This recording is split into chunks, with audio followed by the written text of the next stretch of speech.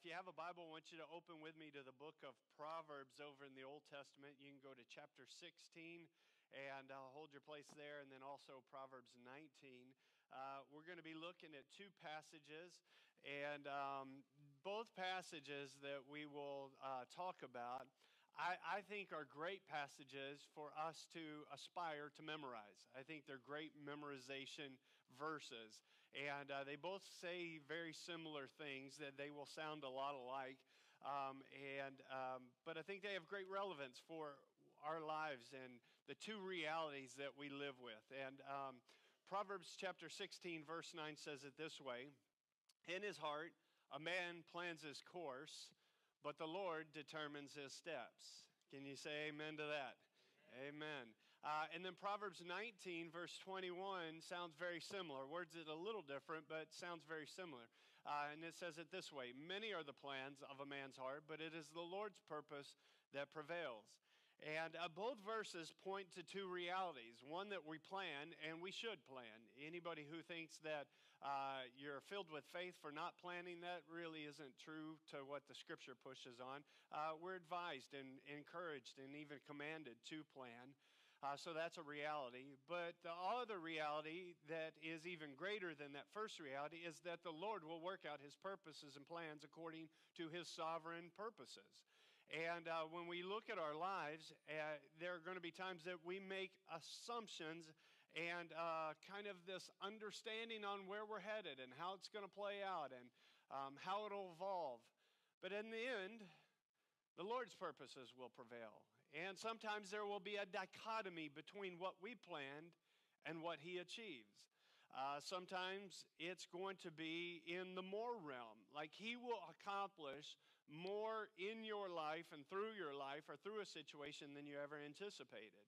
And you'll look back on it and say, "Wow, Lord, I had no idea that you were going to work that demonstratively."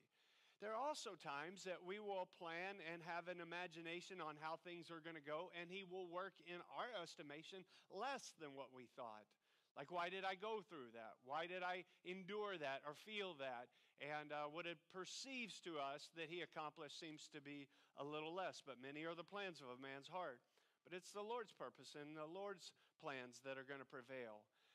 We just got through singing the song, "How Great Thou Art." And "How Great Thou Art" is a hymn that embodies that concept. About 20 years ago, there was a poll taking amongst churches. What's the most popular church hymn? And this was conducted with thousands and thousands of people. Hands down, the number one most popular hymn across the globe was "Amazing Grace." Number two, right behind it, was "How Great Thou Art." And "How Great Thou Art" has an interesting story. I'm not sure if you've ever heard it or come across the storyline, but "How Great Thou Art" really has its kind of lineage and construction credited to two particular guys in two different eras. One's by the name of Carl Boberg and another by the name of Stuart Hine. And Carl Boberg was over in the 1800s and Stuart Hine was over around 1930s. The storyline is this, is that Carl Boberg was a Swedish pastor. He used to be a sailor, but had been kind of gravitating towards ministry, had become this pastor of a very small Scandinavian church. And one particular day, they're traveling home from a service. And as happens in Florida quite often, a storm comes upon them very quickly. One of those ominous storms, like, where did this come from? And it's ferocious, and it's dark, and it's billowing with thunder and lightning. And so he and his buddies kind of scurry to shelter. The storm passes very quickly, and we're probably mindful of what that looks like in Florida. It passes quickly. And he was amazed by this reality that as soon as the storm passed, the sun came out. And birds started chirping and flying. And there was this rainbow that followed the storm. The dichotomy of it struck him. He continued to his house. He got to his home. He opened up one of the windows facing the seacoast, and he could hear in the distant church bells. For a small Scandinavian church at that time period of history, bells being rung during the afternoon would have meant one thing and one thing only, that a funeral was in procession. And so he was stricken by this reality of an ominous storm that quickly passed and the brilliance of sun and birds and rainbow, and he could hear of someone's homegoing in the distance. And he sat down and he wrote a 9-verse poem, and he identified it or called it, "Oh Great God."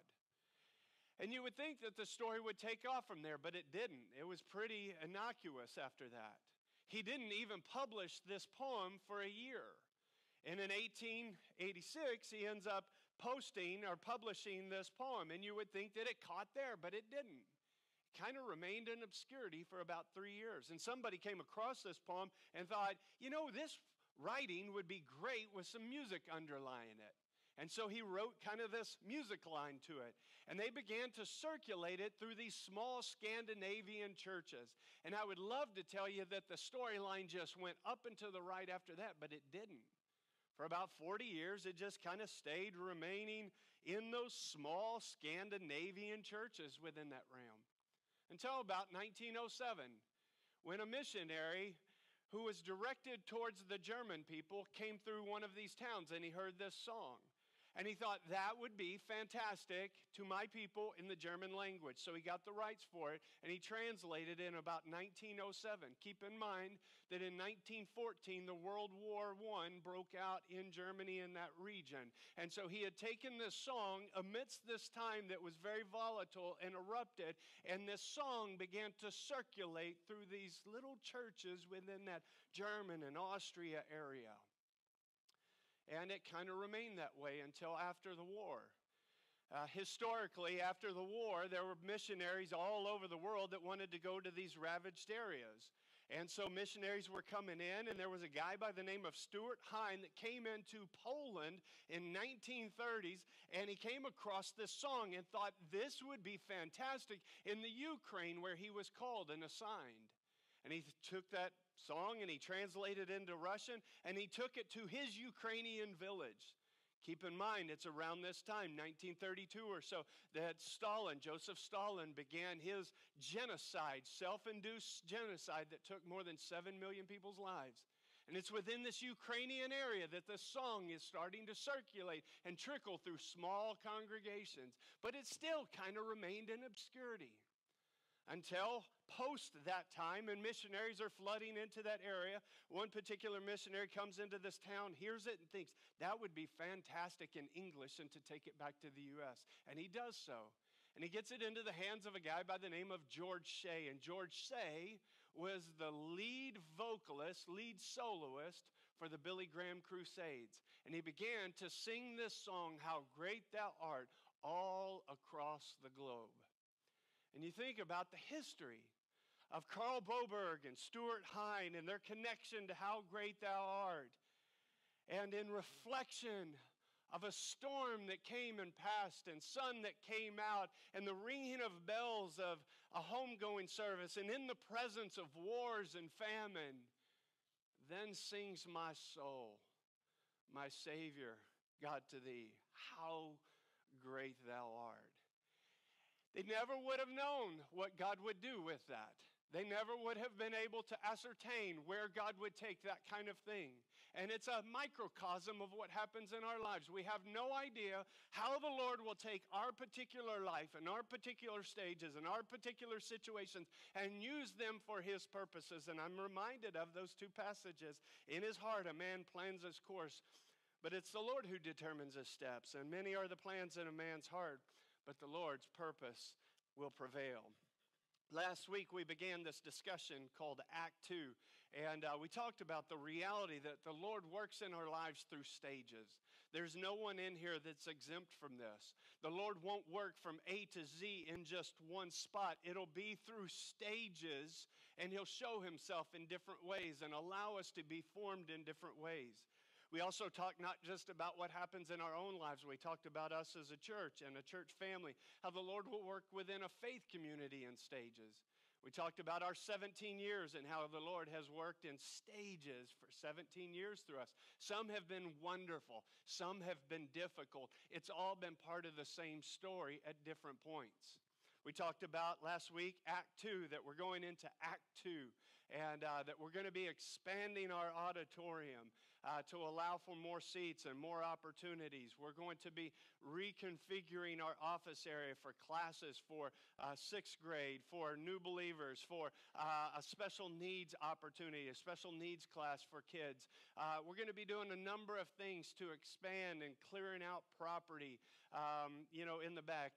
When you drive around our property, we only have, that you can see, about 7 acres developed. We still have about 14 acres remaining behind, and we're going to begin to develop some of that and clear it out for fellowship and soccer games and all kinds of activities.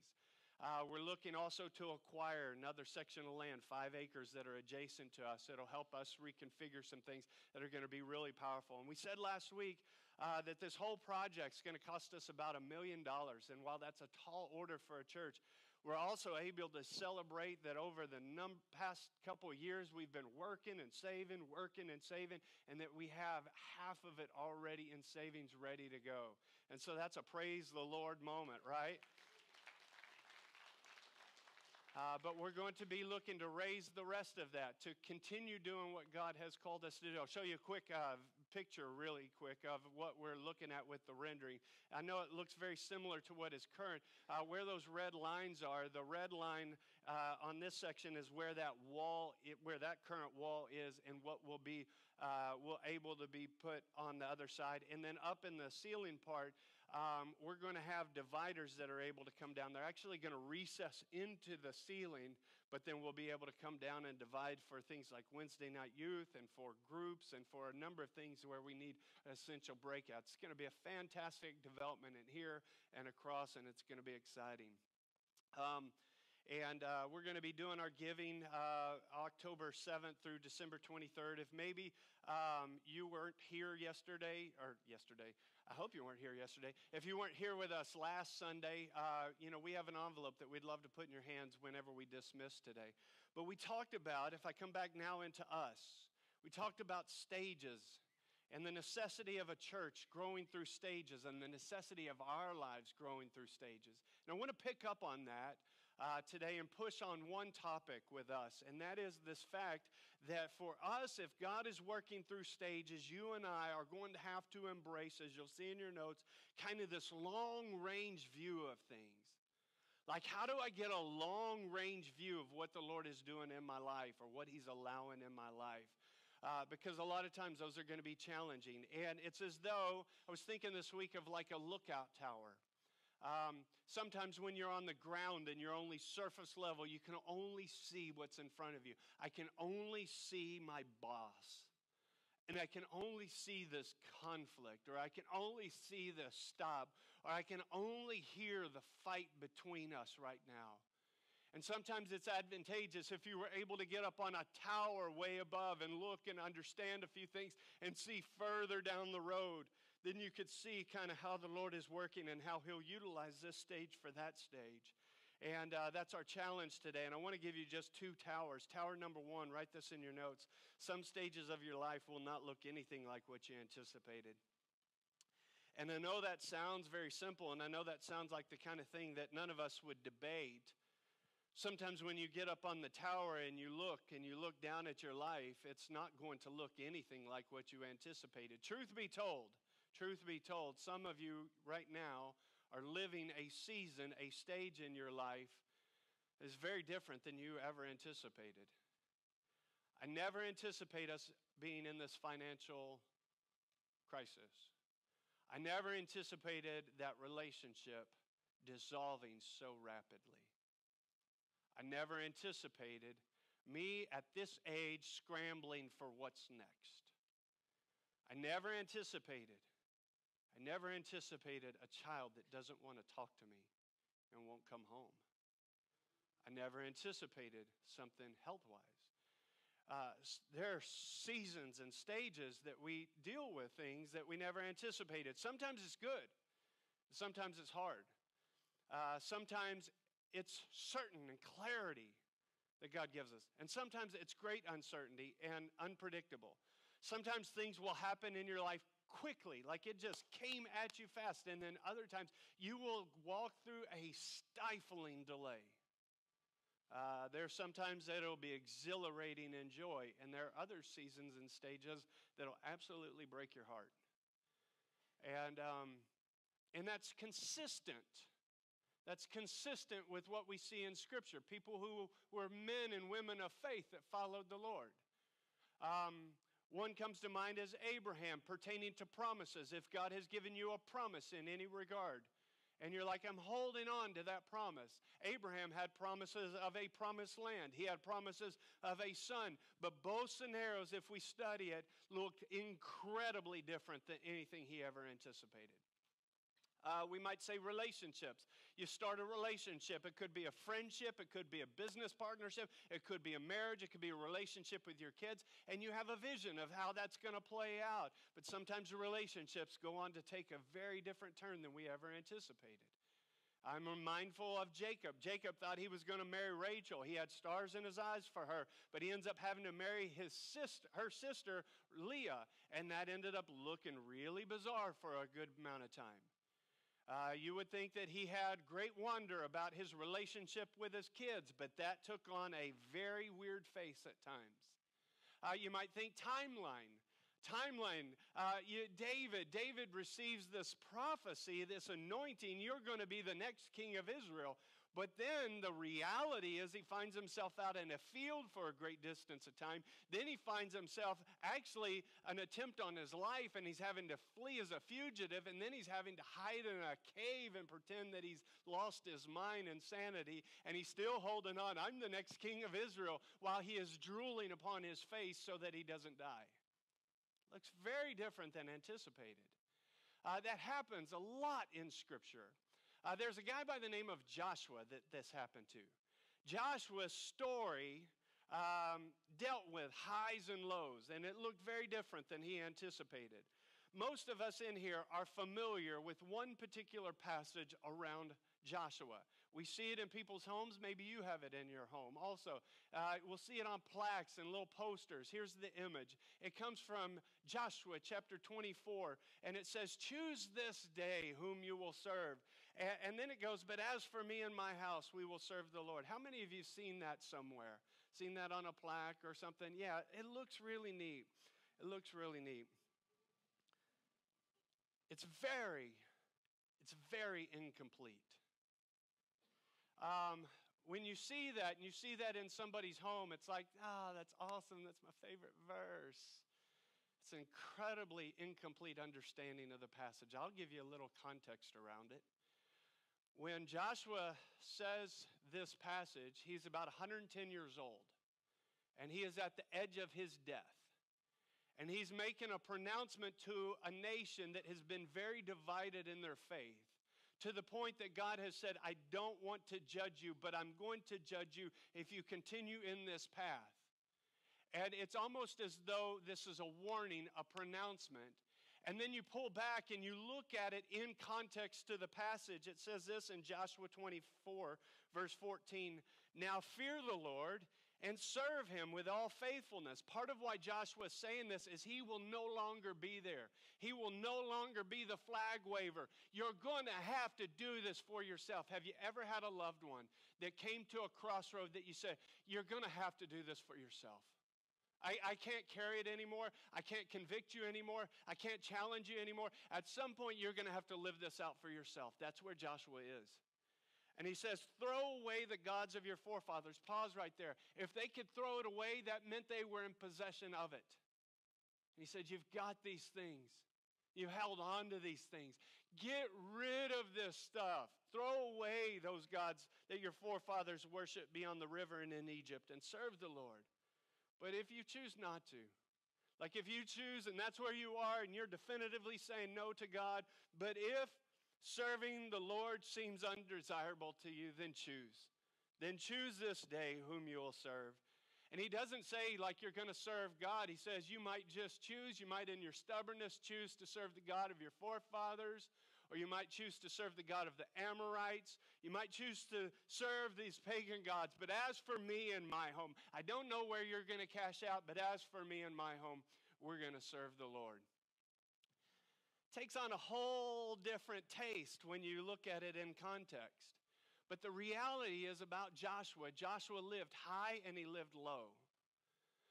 For instance, if I were to capsule Joshua's life in about 30 seconds. Joshua was about 16 to 20 years old when he came out of Egypt into the promised land with everybody. He was a teenager. And he is assigned the responsibility of being one of the 12 to go into the promised land and spy it out. He comes back as a teenager, as teenagers kind of are brass and, hey, we can do whatever. We can do it. If God said it, we can do it. He comes back with that same kind of conviction. But of his testimony, only one other shared it, and that was Caleb. 10 others had just a very negative report, and they said, we can't do it. And so God keeps them in this isolated place, the wilderness, for about 40 years. Don't miss this. He goes in at about 16 to 20, and he's not going to lead Israel into the promised land until he is 60 years old. Anybody here deal with any delays from the Lord? Yeah. Joshua could identify with you.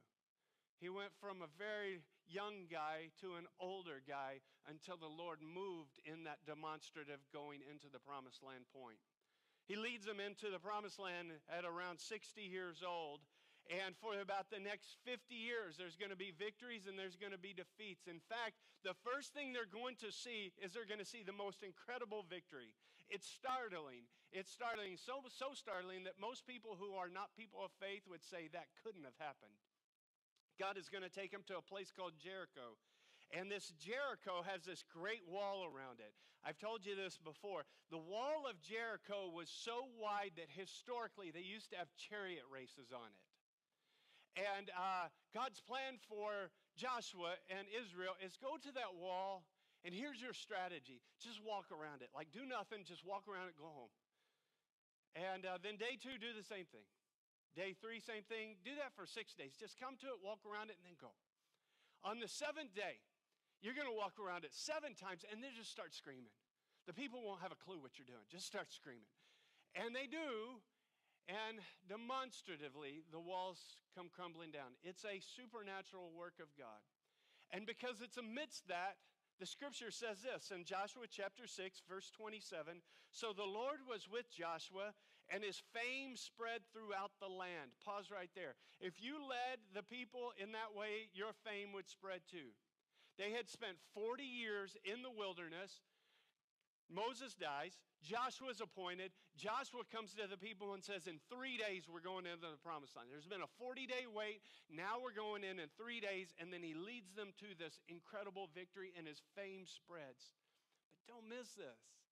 The very next chapter, he suffers just one of the most humiliating defeats. Look at chapter 7, verse 6. Then Joshua, this is post getting throttled. Verse 6, then Joshua tore his clothes and fell face down to the ground before the ark of the Lord, remaining there till evening. The elders of Israel did the same and sprinkled dust on their heads. And Joshua said, "O sovereign Lord, why did you ever bring this people across the Jordan to deliver us into the hands of the Amorites to destroy us? If only we had been content to stay on the other side of the Jordan." You have a guy that went from one peak to one valley, to one peak, to one valley, to one peak, to one valley fairly consistently. Have you ever in your life felt like, Lord, what are you doing in my life? Going from peaks and valleys. That was what Joshua dealt with. And it becomes a powerful thing when we start to pull back and you say, you know, there are going to be times that my stage looks different than I anticipated. Last week, we pushed into the visual of Broadway plays and how Broadway plays carry out different acts, an act 1 and an act 2. And I talked about how the first time I had seen a Broadway play, I didn't know there was an act 2. So a thunderous applause to this last song, and everybody's getting up, and I'm like, we're done. You know, it's early. And start to leave, not realizing there's a second act. When we came back in, the scenery had changed dramatically. Stage looked completely different, new set of characters, new set of everything. Sometimes your stage, the scene changes. The Lord will change the scene. And some of you are like, I never imagined being in Tampa, Florida. Sometimes it's I never imagined being at that job or in that neighborhood. I never envisioned, still being single. I never envisioned this scenario. Sometimes it's the timeline that changes. I never imagined that I'd still be wrestling with this. I anticipated that we would be further along. I know we're fighting. I know we have tension. I know we have conflict. I just anticipated we would be through this by now. Sometimes it's the cast of characters. It's like there's a whole new cast of characters. And you're like, my problem's not with God. My problem is with everybody else on the stage, And it's like, I can't get along with these people. And this reality that in our lives, sometimes those things are different. And it becomes powerful, tower number 2, if I'm still up in that tower. And I'm able to see that some of my stages are going to look very different than I anticipated. Then tower number 2 is this. Fill this in your notes. And that is that the Holy Spirit is the most qualified at initiating or redeeming your stage. He is the most qualified at initiating or redeeming your stage, even if there are scene changes, a difficult timeline, or a cast of characters that you just don't know how you can get through this thing with. Let me talk about that. Initiating. There are times the Holy Spirit will initiate a change in your life. Sometimes with your permission and sometimes without your permission. But it's for His storyline. And in His sovereignty, many are the plans of a man's heart, but the Lord will determine his steps. Sometimes He initiates a change. Usually those are easier, and usually they're welcomed. But there are sometimes that there's a change, and it's something that the Holy Spirit allows. And those are harder. Like if you've ever wrestled with this, and I think every one of us have at some point, where you're like, Lord, why did you allow that? Or why are you allowing that? Why are you allowing my son to get further away from me? Why did you allow my wife or my husband to abandon their faith? Why did you allow that to happen? Or why did you allow that to happen? And it comes to this word that for me has just been resonating this week. And it's a word that I hope and pray deeply resonates with you today. And I say that very specifically. I think there's somebody here today that dramatically needs this term, that He is the Redeemer. And you think about this term, that He has the ability, the most qualified for redeeming your stage. What does that mean? I'm going to show you a verse, but I want to give a little context to it. In Luke chapter 24, Jesus is walking along with 2 guys. He has been resurrected. He is walking with 2 guys. They do not recognize that He is the resurrected Jesus. And there's dialogue that's happening. And they make this statement in verse 21. They say this, but we had hoped He was the one who was going to redeem Israel. That term redeem shows up in the scriptures about 170 times, whether it be through redeem or redeemer or redeemed or redemption. Some form of redeem 170 times. And when we hear that term, we typically think Savior or deliverer, but it actually carried a much more poignant perspective. To redeem was to pay for something, to purchase something. For instance, I want to try and show you a visual. If I can have Pastor Micah, Yvonne, can I have you jump up here with Pastor Micah? And I want to kind of give just a microcosm of what redeeming looked like. We're going to say that this pillow represents a line, I fill in the blank for you. This could be a marriage, this could be a relationship, this could be your career, this could be your dream, this could be whatever. This represents something that you hold dear in life, and you're holding on to it, and then something or someone or a situation comes along and takes it. You are a bad dude. He takes it. Now, most of us would say that redeeming, if God is to redeem, is to come over here and scold and say, that was a bad move, you go give that back. And we wait for that person to come pay penance, and that person to come apologize, and that person who stole from us is going to rectify to us. But that's incomplete to redemption. because this guy, he's a bad dude. He's not going to do it. This is what redemption is. Redemption is that I pull out, as the Redeemer, money to purchase it. When it says that Christ redeemed us, it says that he bought us with his blood. He didn't just go to the devil and say, hey, you stole their innocence and you stole their purity and their righteousness. Give it back to them. Can't do that. What he does is he's going to purchase it with his blood. He takes the ownership of purchasing that back and then giving back in some form or fashion. That's the better visual of redemption. You say, in your life, what has been stolen? What has been taken? Or what were you holding that I feel like I lost? He is the most qualified for redeeming that relationship or that situation or that loss that you have incurred. Would you put your hands together for these guys? Whether it's internal or external, whether it's a relationship or whether it's a dream or whether it's an aspiration or whatever it might be, he is the most qualified. He is the most qualified at redeeming. And so I want to give you a tower tip that if you're up on the tower, this is probably the best tip for us that I think we can have. And here it is. Write this in your notes. Feed your confidence in God. Feed your confidence in God. Now, the reason I say that is there's a passage in the book of Hebrews, chapter 10, that says this: don't cast away or don't throw away your confidence. Don't let your confidence in God get away. If we can show that, because it says it will be richly rewarded. Sometimes when we go through difficult things, we cast away our confidence. I don't know that God's going to come through. I don't know why he let me go through this. I don't know how I get to the end of the other side. And we pull away. We cast away our confidence. And the wise thing for us to do, and somebody in here, you got to hear me in your soul, not just with your ears. The wisest thing you could do right now is feed your confidence in God. How do you feed your confidence? Through the Word. Through worship, through hearing other people's stories. When you hear somebody else's story, it doesn't mean that their story solves your story, but you can gain confidence. You can feed your confidence in God. When I hear the testimonies of somebody else, when I see God working actively in other people, because I can't really see it, I'm down here right now in my life, but I can get up on a tower on somebody else's life, and I can feed my confidence up here.